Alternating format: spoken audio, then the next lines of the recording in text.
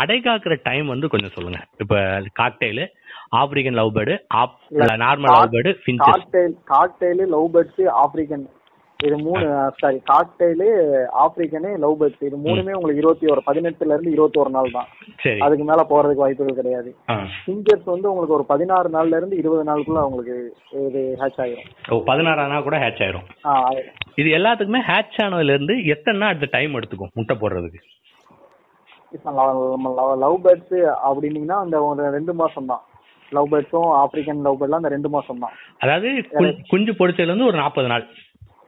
குஞ்சு பொரிச்சதுல இருந்து உங்களுக்கு குஞ்சு எல்லாமே பொரிச்சிருச்சு அப்படின்னீங்கன்னா வெளியே வர்றதுக்கு ஒரு 15 நாள் ஆகும். வெளியே வந்து ஒரு 10 நாள், 25 நாள் தான். 25 நாள். அதாவது 25 நாள்ல உங்களுக்கு குஞ்சு பொரிக்க ஒரு 18 நாள் ஆகுது இல்ல? ரெண்டும் சேர்த்து 45 நாள்.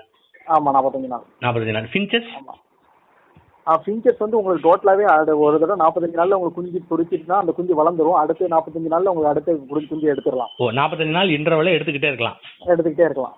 சரி, இந்த காக்டெயில்? காக்டெயில் மட்டும் 3 மாசம் ஆகும். ஏன்னா காக்டெயில் வந்து உங்களுக்கு உள்ள ஸ்டிக் வந்து நீங்க பொரிச்சிருச்சு அப்படின்னீங்கன்னா உங்களுக்கு ஸ்டிக் வந்து வெளியே வர்றதுக்கே 25 நாள் ஆகும். 25 நாள். ஆல்ரெடி 21 நாள் அடப்படுத்திருக்கு, பிளஸ் 25 நாள் 46 நாள் ஆச்சு.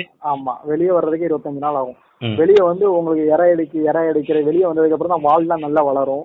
உள்ள இருக்கும்போது வால்லாம் அதிகமா வளராது. முதுகுல உள்ள முடி, நெஞ்சில் உள்ள முடி மட்டும் தான் உள்ள வளர்ந்துருக்கும். வெளியே வந்து உங்களுக்கு ஒரு 15 நாள் 20 நாள் வரைக்கும் அது இதாகும். விற்கிற கண்டிஷனுக்கு வரும். ஆமா, விற்கிற கண்டிஷனுக்கு வரும். சரி, ரைட், ஓகே. காக்டெயில் அதாவது இதான் வந்து எல்லாத்துக்குள்ள நார்மல் டிஃபரன்ஸ். ஆமா ஆமா, நார்மல் டிஃபரன்ஸ். சரி, ரைட். இந்த இதெல்லாம் சொல்லிட்டோம். இப்போ அதுக்கு அடுத்து என்னன்னா இந்த கூண்டு அமைப்பு இருக்கு இல்லையா? ஆமா ஆமா. இந்த கூண்டு அமைப்பு வந்து எவ்வளவு இருக்கணும்? நம்ம ஆப்பிரிக்கன் லவ் பேர்டு, ஃபின்ச்சஸ் எல்லாத்துக்குமே ஹைட் வந்து 1.5 அடி இருக்கிறது நல்லது. எல்லாத்துக்குமே காமன் 1.5 அடி போதும்.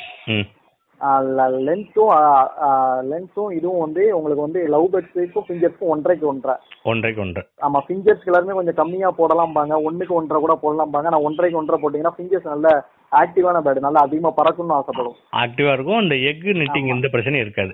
ஆமா, இருக்காது. அதனால லவ் பேர்ட்ஸுக்கும் ஃபின்ச்சஸ்க்கும் 1.5க்கு 1. அதுக்கு மேல நம்ம எவ்வளவு வைக்கலாம், ஆனா மினிமம் 1.5க்கு 1 இருக்கணும். அதிகமா வச்சாலும் தப்பு இல்ல, நல்லா பறந்து அந்த எக் பிரச்சனை வராம இருக்கும். ஆமா, காக்டெயிலுங்கும் போது 3க்கு 1.5க்கு 1.5, அதாவது 3 அடி லென்த் இருக்கணும், ஹைட் 1.5 எடுக்கணும், உள்ள பிரெத் 1.5 இருக்கணும். 1.5 இருக்கணும். எதுக்காக காக்டெயிலுக்கு மட்டும் அதிகமான டைம் இந்த டிஸ்டன்ஸ்? அது வந்து உங்களுக்கு வென்டிலேஷன், அதாவது சைடா உங்களுக்கு பறக்கும் பாத்துக்கோங்க காக்டெயில்.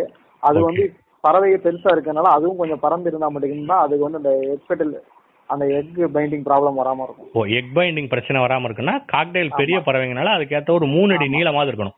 3க்கு 3 வைக்கலாமா? நீங்க பெருசு எவ்வளவுனாலும் வைக்கலாம். 3 அடி அகலம் உங்களுக்கு வந்து, அதாவது அகலம் வந்து உங்களுக்கு 3 அடி கண்டிப்பா இருக்கணும். சாரி, நீளம் வந்து 3 அடி கன்ஃபார்மா இருக்கணும். உள்ள அகலம் வந்து 1.5 வச்சுக்கலாம். 3 அடி வைக்கனால வச்சுக்கலாம். வச்சுக்கலாம். அது உங்களோட எவ்வளவு கூட்டுறதுனால நம்ம கூட்டிக்கலாம். ஆனா கூட்டுறதுனால ஏதாவது பிரச்சனையா? பிரச்சனை எல்லாம் ஒண்ணும் கிடையாது. குறைக்கத்தான் பிரச்சனை. குறைச்சாதான் பிரச்சனை. அந்த எக் என்ன பிரச்சனை? அது egg binding problem. Egg binding பிரச்சனை வந்து வரும். எக் வந்து கட்டிக்கும். ஆமா, கட்டிக்கும். அந்த பிரச்சனை வந்து வந்துடும். சரி, ரைட். இப்ப சைஸ் வந்து நான் திரும்ப சொல்லிடுறேன். நார்மல் லவ் பேர்டு, ஃபின்ச்சஸ் ரெண்டுக்குமே 1.5க்கு 1 வைக்கலாம். 1.5க்கு 1 அதிகமா கூட வைக்கலாம். ஹைட் எல்லாத்துக்குமே 1 தான். இந்த ஆப்பிரிக்கன் பிளஸ் காக்டெயில் ரெண்டுக்குமே வந்து டிஃபரன்ஸ் வந்து ஒரு 3 அடி நீளம் இல்ல அதோட அதிகமா வச்சுக்கணும். 1.5 அடி அகலம் கண்டிப்பா இருக்கணும். ஆமா, கண்டிப்பா இருக்கணும். இதான் பெஸ்ட். சரி, இது என்ன மெட்டீரியல்ல பண்ணலாம்? வுட்ல பண்ணலாமா, இல்ல மெட்டல்ல பண்ணலாமா, இல்ல கிரீன் மெஷ்ல பண்ணலாமா? கிரீன் மெஷ்ல நீங்க எதுலயுமே பண்ணாங்க. கிரீன் மெஷ் வந்து சீக்கிரத்துல அதுல உள்ள பெயிண்ட் கோட்டட் தான் கொடுத்துருப்பாங்க. அது சீக்கிரம் உங்களுக்கு உறிஞ்சி கருப்பு கலர்ல ஆயிரும். பட் ரேட் வைஸ் அது ரொம்ப சீப் இல்லையா? ரேட் வைஸ் சீப் தான். ஆனா உங்களுக்கு அது ரொம்ப நாளுக்கு உழைக்காது. அதாவது டியூரபிலிட்டி இருக்காது. டியூரபிலிட்டி இருக்காது. அதுக்கு வந்து அலுமினியம் கோட்டட்ல இப்போ ஒரு 16 mm கேஜ் ஒன்று கொடுக்காங்க. ஆமா, 16 mm டாட்டால வருது. அதாவது அரேஞ்ச் ஓட்ட சைஸ் இருக்கும். அந்த அரேஞ்ச் ஓட்ட அதேதான். அது போட்டீங்கன்னா உங்களுக்கு அந்த அலுமினியம் கோட்டட் அந்த இதுல வாங்கினீங்கன்னா உங்களுக்கு துருப்பிடிக்காது. அந்த கேஜ் கொஞ்சம் நல்லா இருக்கும். உங்களுக்கு ஒரு சதுரடி வந்து 16 ரூபா 15 ரூபா போடுவாங்க. ஆமா, மதுரையில் நாங்க வாங்கினோம் 16 காடைகளுக்காக வாங்கினோம். காடைகள் முயல்களுக்காக.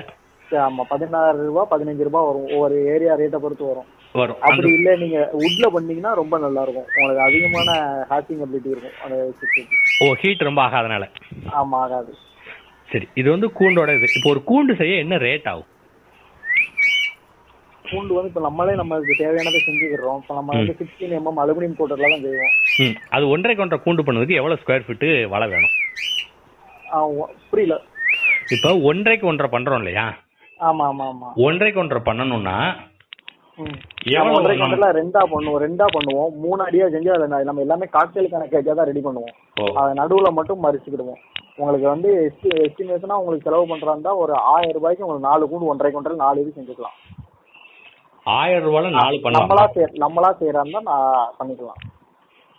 சரி, இப்ப நான் கணக்கு பார்த்தேன். கணக்குக்கு பாத்தீங்கன்னா இப்போ 1.5க்கு 1.5ல நம்ம பண்ணோம்னா 1.5க்கு 1.5ல 6 பீஸ் வேணுமா நமக்கு? அதாவது நீங்க 3க்கு நம்ம கணக்கு நம்ம எல்லாமே எப்படி செஞ்சு வச்சிருப்போம்னா 3க்கு 1.5க்கு 1.5 அந்த மாதிரி கேஜா நம்ம செஞ்சு வச்சுட்டு நடுவுல மட்டும் 1.5 கம்பி கட் பண்ணி இடையில மறைச்சிருவோம். அந்த மாதிரி பண்ணிட்டு நடுவுல பார்ட்டிஷன் மட்டும் பண்ணிடுறோம்.